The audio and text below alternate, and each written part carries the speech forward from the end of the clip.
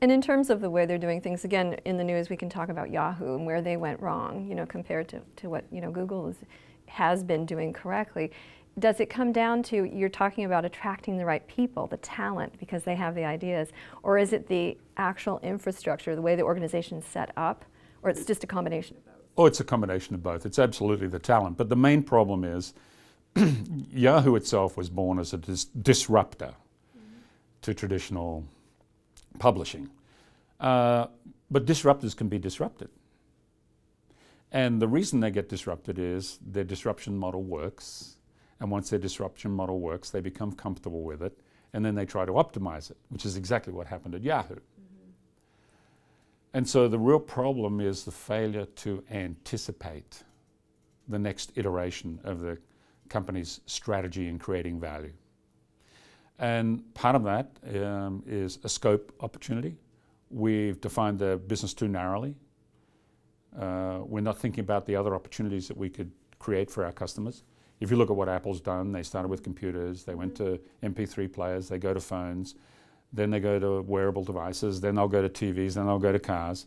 And so what they're doing is they're fundamentally redefining the scope of their business all the time. And they're bringing the same formula to that expanding scope. So one of the problems is a leadership problem where we define the scope of the business too rigidly, and we're not thinking about how else we can relate to the customer or to the market. We tend to think we should stick to the knitting and not get distracted. And we also have this successful way of doing things in the past, like Yahoo has done. So I don't think Yahoo was looking for the scope opportunities to expand its relationship and its relevance to the customer. And the attention of management is the scarce resource. And so what I think you saw at Yahoo and what you see at many companies that get disrupted is the bulk of somebody's attention is on day-to-day optimization of an existing business model.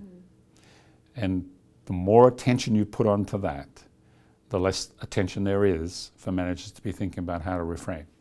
So the scarce resource is never money. The scarce resource is the attention span of leaders and managers of the business. And it takes a very, very courageous and strong commitment to rebalance that attention span.